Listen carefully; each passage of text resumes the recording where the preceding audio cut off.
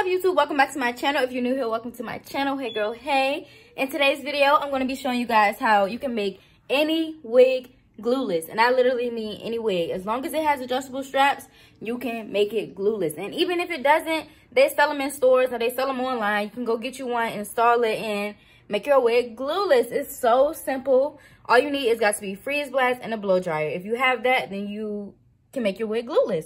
So I'm going to give you guys a little bit of details about the hair, and the hair is from Julia's Hair. It is their 12-inch deep wave wig. I'm not sure if this is a bob or not. If it is, you guys will see it in the description. I'll link it down in the description. So it didn't take me long at all. It was like a 30-minute install. So if you need something like quick to do to your hair and you don't have time to like completely install your wig, then sis, this video is for you.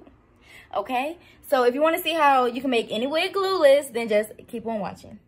So the first thing you want to do is adjust the wig and make sure that it's tight enough to where it isn't sliding everywhere. And then I just took some foundation and put it on the lace and the cap to mimic my scalp.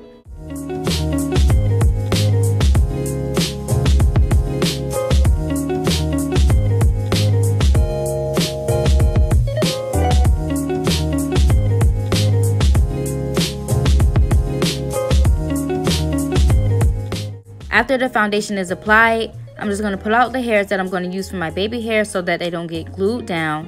And after I do that, I'm just going to go in with my Got2b Freeze Blast spray, and I'm going to spray the entire hairline. But you want to do it in sections and blow dry it as you go. And I did each section at least twice before I moved on to the next one.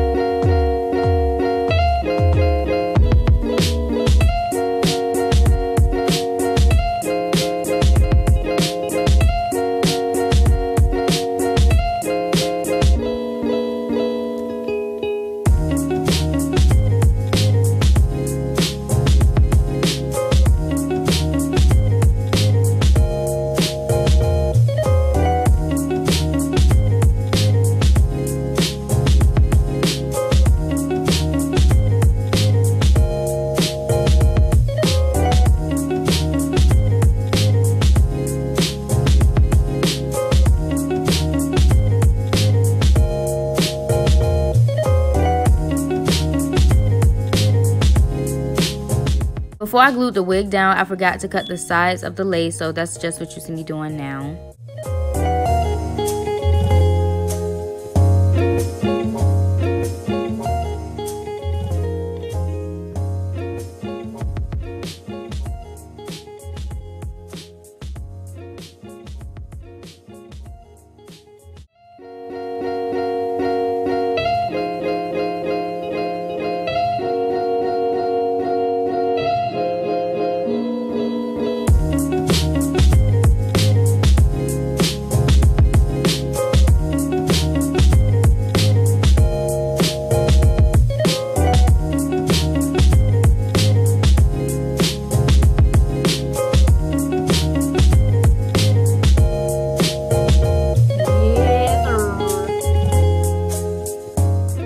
Now using the zigzag cutting method, I'm just going in with my scissors and I'm making sections so it's easier for me to cut the lace.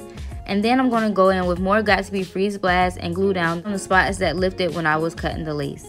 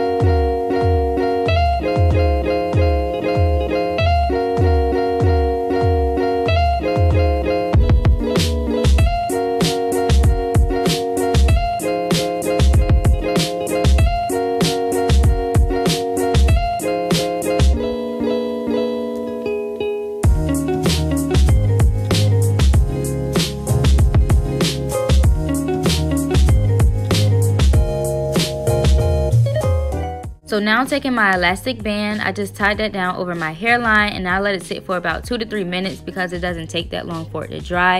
And then I'm going to go in and take out my baby hairs, and they did get a little bit stuck when I tied it down because I sprayed the Gatsby Freeze Splash over them without taking them out again. But after I take them out, I'm just going to go in and cut them very short because I like a natural look. And if you need help doing your baby hairs, I do recommend Keisha Jabri's video because her video literally helped me do my baby hairs.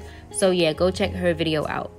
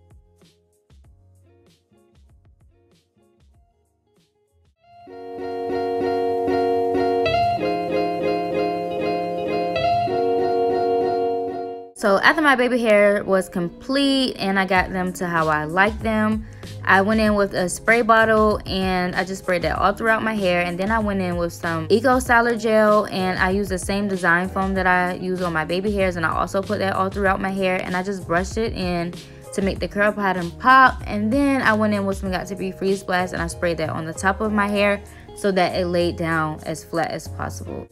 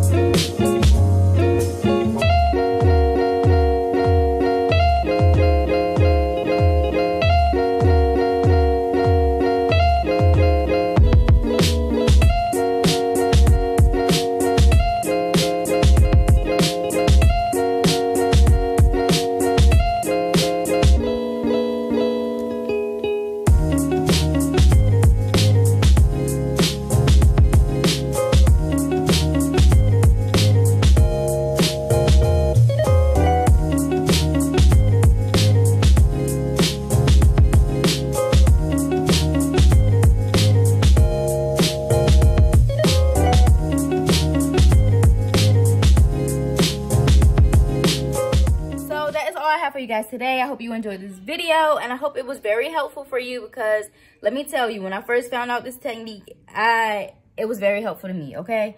Now I'm probably going to make every wig after this one glueless. So if you found this video helpful, then leave a like down below and leave some comments and subscribe for me. And be sure to follow me on all my social medias, which will also be down below in the description. And I'll see you guys in my next video. Bye!